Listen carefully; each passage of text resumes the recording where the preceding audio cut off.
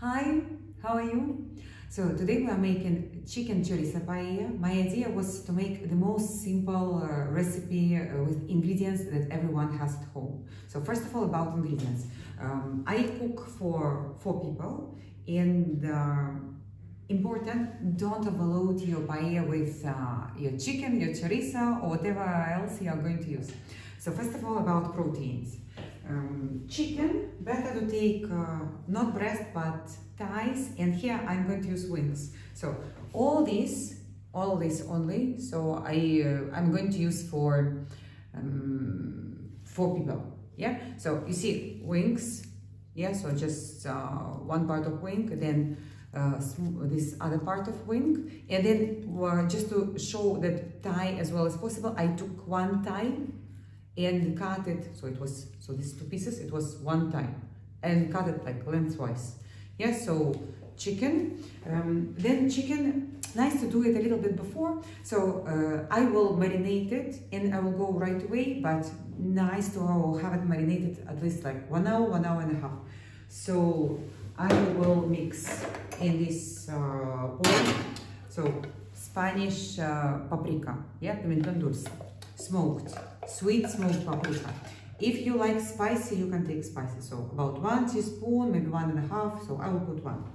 So 1 teaspoon of paprika. Then extra virgin olive oil. I will do maybe, let's say, 1-2 tablespoons. Then garlic. I cleaned 2 cloves of garlic. Yeah, and I will not chop it. I will use just, I will make just 1 cut, like here. So, for example, like in 2 parts. Yeah, so to make it easier, crosswise better, because in that way garlic release juice easier. So garlic, then salt, pepper, as much as you like, you know, you can put more if you prefer salt seafood. Then give it a little dance. Yeah, and here you are going to massage your chicken and leave it for a while. I usually do it with hands. So all my chicken goes here, and here I'll just move it around. Yeah, looks like this. You see? Yeah, that's it. Here, chicken, we have it.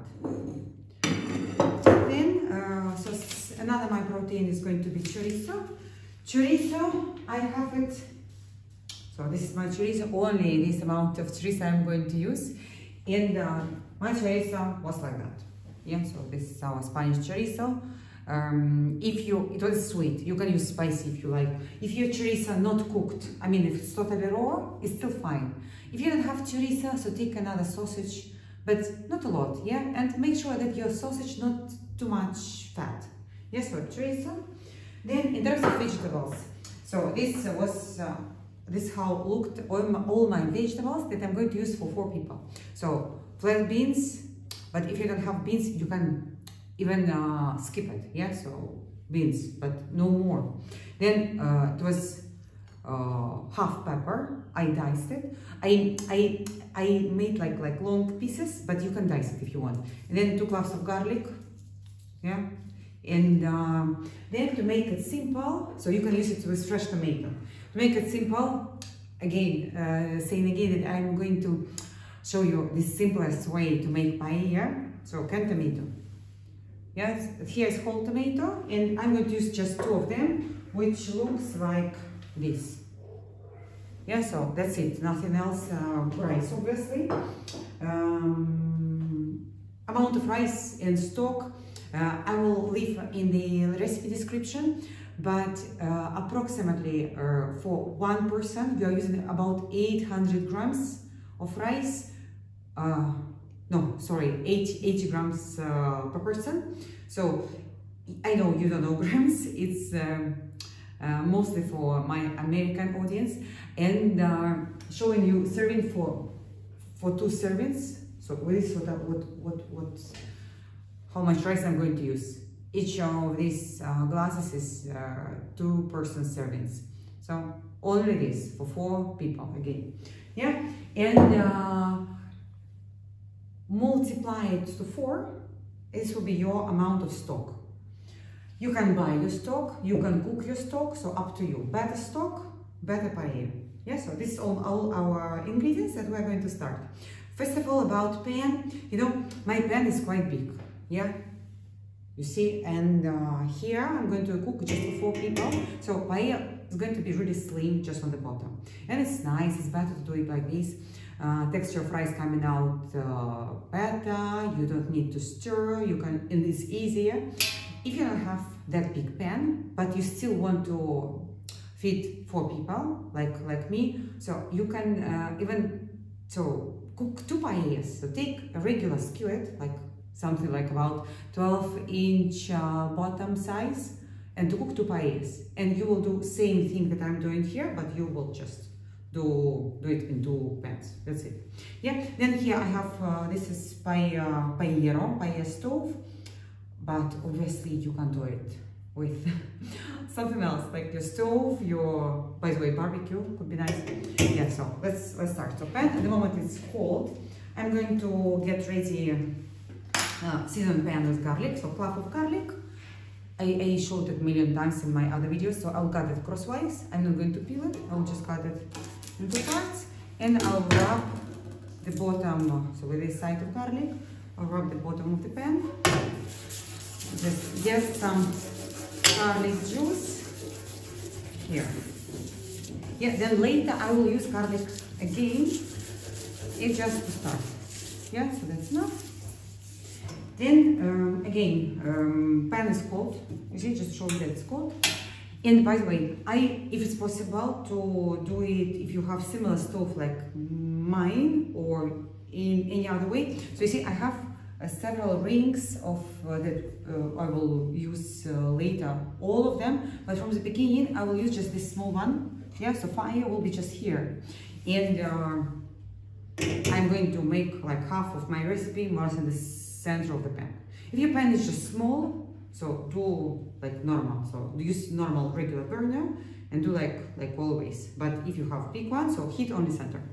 So oil, I will use extra virgin olive oil, our Spanish extra virgin olive oil, and so remember, extra virgin olive oil doesn't like high heat, so that's why you don't heat it too much. Yeah, so pour in oil, well, like generous portion. Still pan is cold, more or less like this, and now I'm going to turn on this central burner on kind of medium heat. Not heating it much, you can actually go right away. We are going to start with our chicken. Yes, I want to get too dirty. I will carefully to put it. And so I want my chicken little brown, a little crispy. So that's why I will put it here in the center. Try to have some distance between pieces, and I will just leave it. And by the way, the garlic that we use to marinate chicken, I'm not going to use it because garlic so easy to burn, and you don't, so it's disgusting burnt garlic, it goes bitter, so you don't want it. So chicken goes in, and then let's just leave it for couple of minutes, not touching it. So let's give it time to get slightly brown. It's already about 5 minutes on medium heat, so, and I didn't touch it, and now I'm going to flip it over. Nicely down. If it starts a little bit at the bottom, so don't worry, it's even better. But keep it medium, not high, remember, yeah? So this one. And about 3 minutes more, not touching it again. So our chicken already on medium heat about 8 minutes, so 5 minutes first side, then about 2 minutes another side, and I'm going now to start with my other ingredients. So my second cutting is chorizo. Chorizo is pre-cooked, so I'm not going to cook it that long. I am doing some room in the center. You see, heat is in the center, that's why I will move my chicken to the side. And here in the center, I will put my chorizo. If your chorizo is raw, you will keep it in the center a little longer, but as our chorizo is cooked, we want to keep it here about maybe 1 minute, 1.5 minutes, just to get some nice flavor, nice chorizo flavor in that moisture and that oil that already has our chicken flavor, right? So chorizo, you can flip it a little bit over, and it's already enough for chorizo, really quick. Again and again, if it's raw, you will keep it longer. Yeah, so chorizo I will push to the side, and very soon I will take it out. But now I'm going already to add some my beans. Again, in the center. Again, to have, not like mountain, to have some distance between each bean. And you see again and again, it's not a lot. When you calculate an ingredient, you can think about how many pieces of chicken, how many pieces of chorizo, how many, I don't know, slices of bell pepper and beans will eat each of you. And then think about it as well, you're going to eat rice. So you will get approximate number, amount of ingredients you want. Chorizo goes out because chorizo is cured, same again, ready to eat, so we don't want to have it too dry, overcooking. But chicken was raw, and we will leave chicken here forever. So beans, again, same strategy. Medium heat, one side, let's wait 1-2 minutes. Let's make our beans even slightly brown. Yeah, and then we will flip it over. Depends on how thick is your beans, how young is your beans. Maybe it can take for you 1 minute, one each side, maybe 2 minutes each side. You see, it's already kind of half cooked. So at the moment, I just wanted to show it closer. You see, I don't know if it was hard to see. So I will bring it over.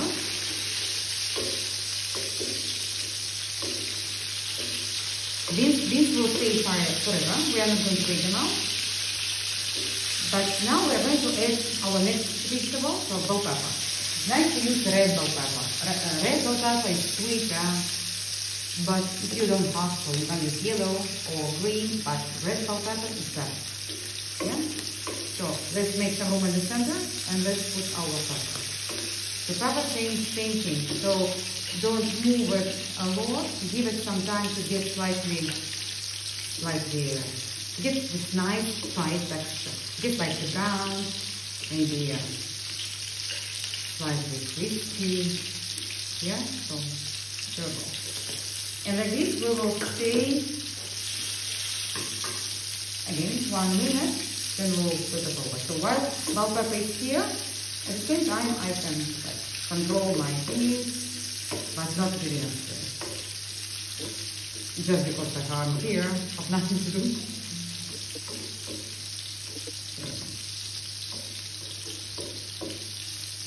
Yeah, again, let's wait 1 minute.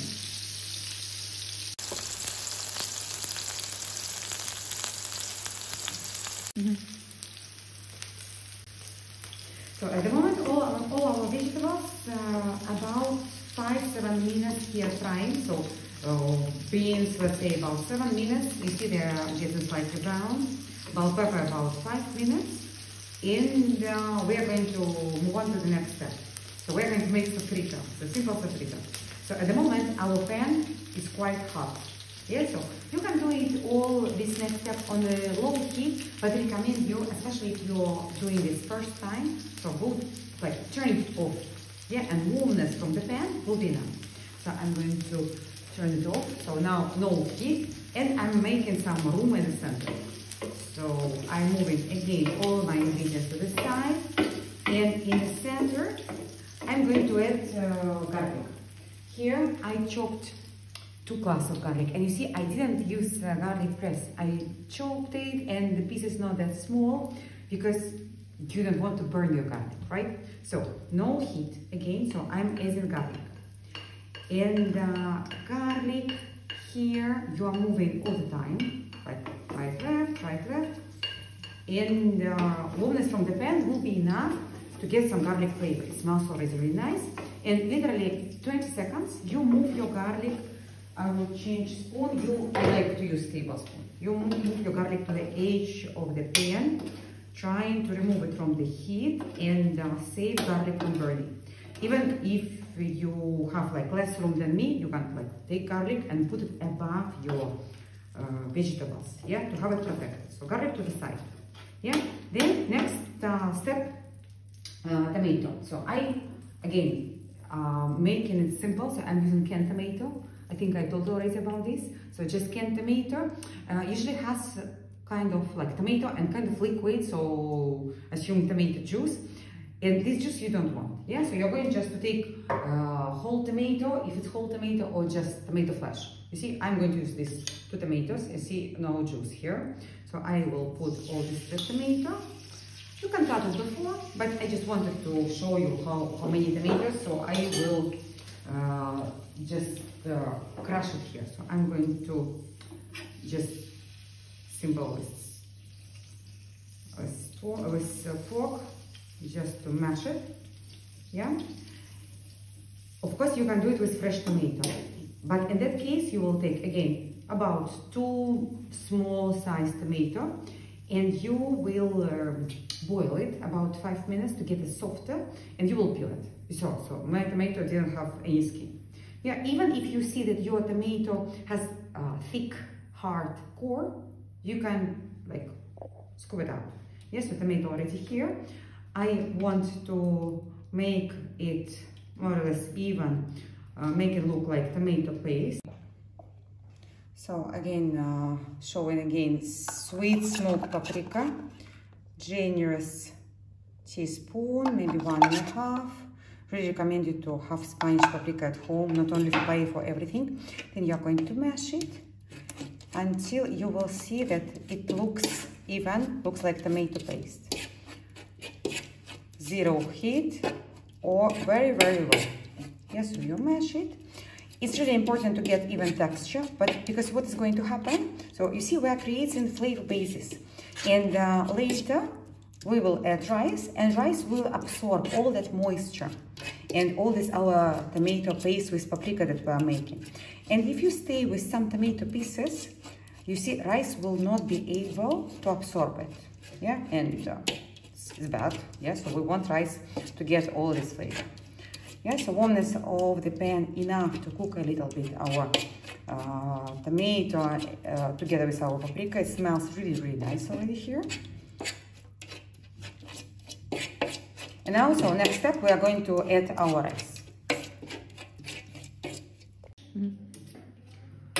So we have already nice flavor bases, and we are adding rice. Again, for 4 people, it's 1.5 cups. Yeah, so rice, I'm using Spanish rice. Name is Bomba. You can buy the rice on Amazon. But if not, so I know that Arborio rice, Italian rice, grows as well in California, and it's available in American shops, or any short grain rice. Yes, so you're mixing it. You see rice absorbing all that moisture.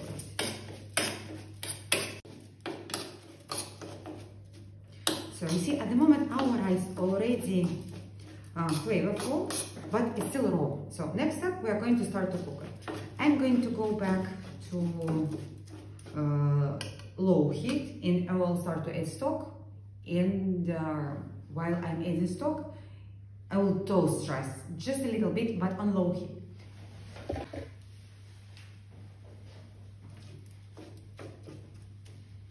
Here, really convenient to distribute, before to add stock, distribute all your rice evenly on the bottom of your pan. It looks like almost no rice, but believe me, rice will get bigger, will expand at least 3 times.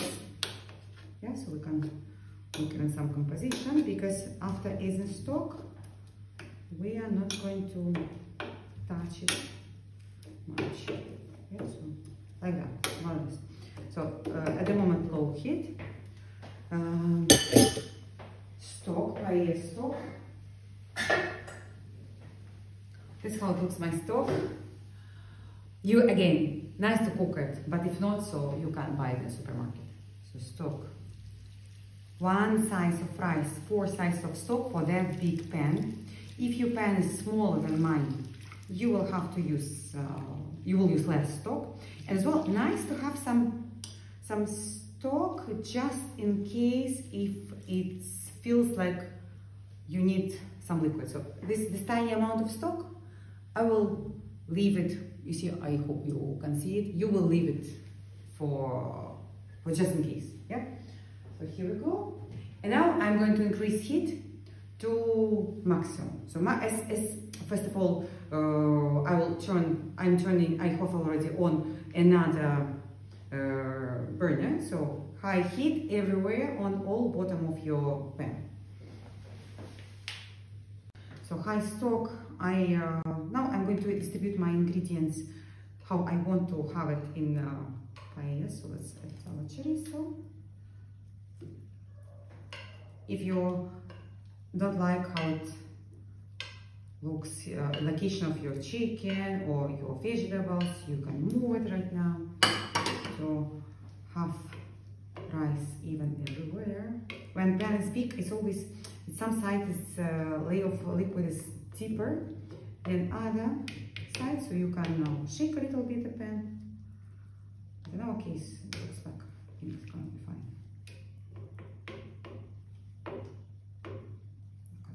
Some composition, simple peppers.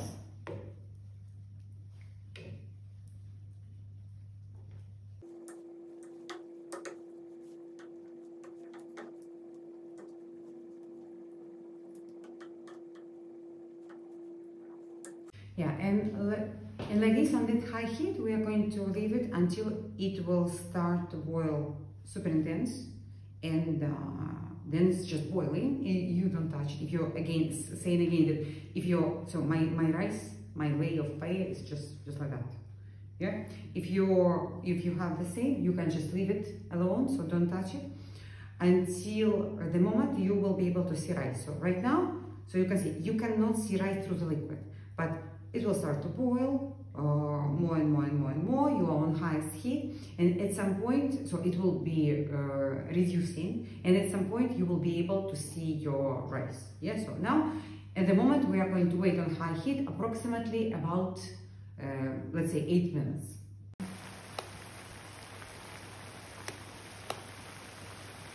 I just see that some sides a little bit drier, so I smooth my stock around. But I'm trying not to touch rice.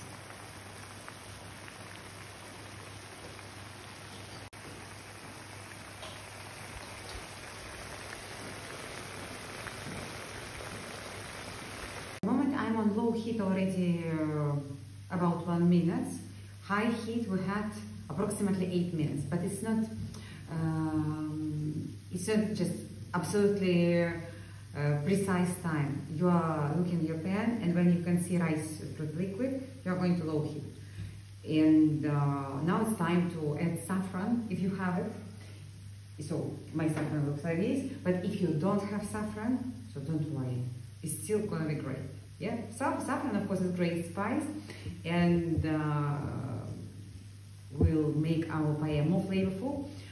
But don't think that if you don't have saffron, you cannot cook paella. Of course you can. Even there is an opinion that saffron works better for seafood paella. And for meat paella, like ours, it's not necessary. But we will put it anyway. And by the way, you see this bottle that I have, it's about, when it's full, it's about 4 grams. 4 grams. It's for many times, I don't know, like for maybe 20, 30 paellas. So just 1 pinch. I'm going to rub it a little bit in my hands. So this is the amount of saffron. You see that I'm going to use. Usually something like 5 threads per person. Yeah, so approximately about 20 threads. But you just rub in a pinch, yeah, as many as you can take with your 2 fingers, and then let's rub it. It's not because you want to break it, it's because you want to release some tiny juice that saffron has, and this juice will go easier to our rice. Yes, so saffron already here. Don't worry that it is just on the top. It will get soft. And your hands, now smell them. It smells really nice with saffron. Yes, so now again on low heat, about 8 minutes, but don't touch it, please. You see, I never touched it. From the moment I added stock and I moved a little bit my ingredients to make kind of composition, so I'm not going to touch rice, just because every time you touch rice, it really starch and makes kind of mushy texture, and you don't want it. You want your rice al dente, you want your rice stuck to the bottom, you want it a little bit crispy on the bottom. That's why it's fine that it's getting stuck to the bottom. So now it's getting stuck a little bit for the bottom, but we are on low heat, so it will become toasted, it will become maybe slightly brown, but it will not get burnt because you're on low heat. Yeah, and this toasted part or bottom part has name socorat, and we love it. It's one of the best part of paella. Yes, so now just let's wait more. So at the moment we are on low heat about 8 minutes, and our paella looks like this. You see, rice already really visible, stuck to the bottom, and you see you can even move it like this, and it's not moving. And yeah, so at this moment you still have some tiny amount of liquid, maybe, yeah, but it's not about to wait until it's totally dry. It's about to wait until your rice is al dente, or even a little bit before al dente. So at this point, when it looks more or less like we have it now, you're going to taste rice. Yeah, so you don't need, like, you know, to grab a huge spoon to spoil this nice picture. You need just several grains of rice. So you carefully, somewhere where you feel you will not spoil it much, you take just a bit of rice, like, you know, just like this, a little. And I don't have a hole, it still looks nice. So you're going to taste it, so don't burn your mouth. Rice feels like slightly, you might call it chewy. Rice is firm, you can bite it, but in the middle you feel something like still a little bit firm. So this is our texture. Because next step, we are going to steam it for 5-10 minutes, and it will get to our al dente texture. Yeah, so you never cook your rice until it's soft. So this is wrong. This is not for paella.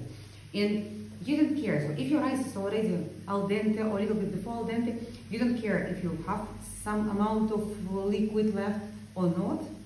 You are going to stop your heat. So like I'm going to do it right now. So by the way, if you like your toasted your socorat, this toasted bottom, you have it already because your rice already stuck to the bottom. But if you want it more, you can toast it even more.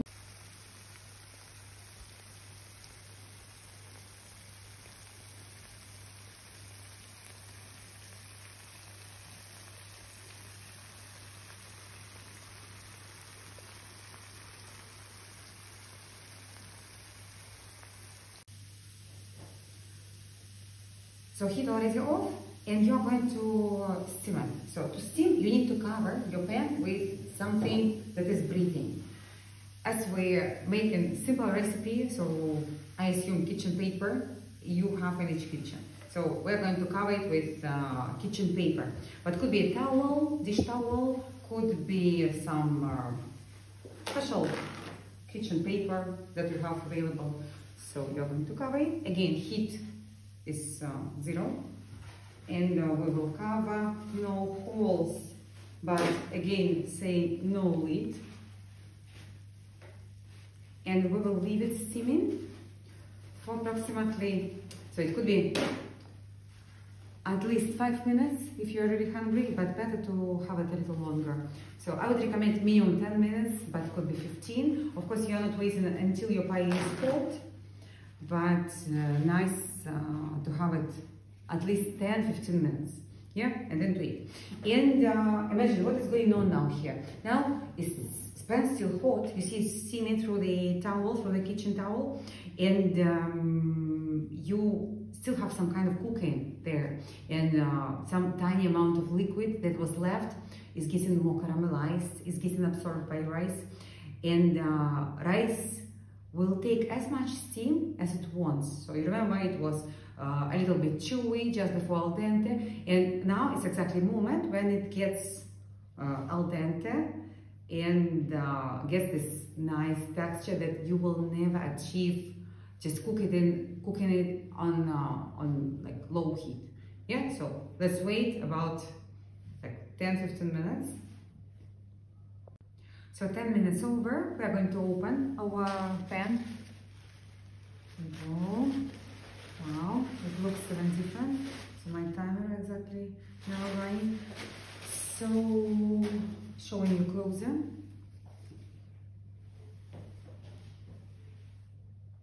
Okay, you see, you even can see it's so slim that you can see bottom through the rice. Yeah, this is how it's supposed to be.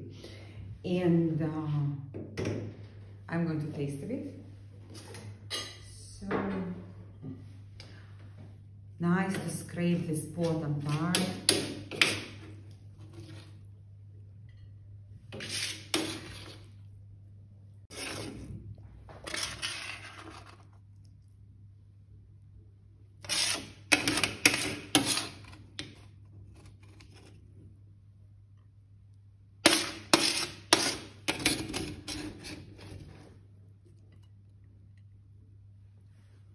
Here we go. So, and now I'm going to taste.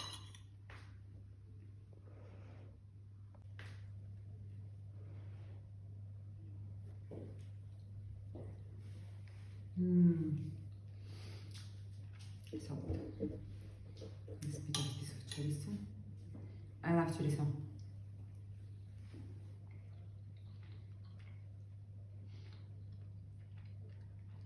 I'm sure there will be people that will say me that there is no chorizo in paella, but yeah, this is true. We'll divide it in two parts. One part of the world says that chorizo is wrong in paella, and another part of the world loves chorizo in paella. So I'm in the second side. Yeah, so yeah.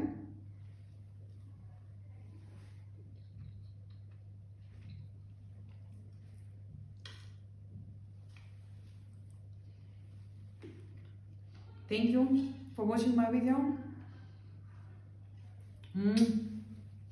Hope to see you in Barcelona.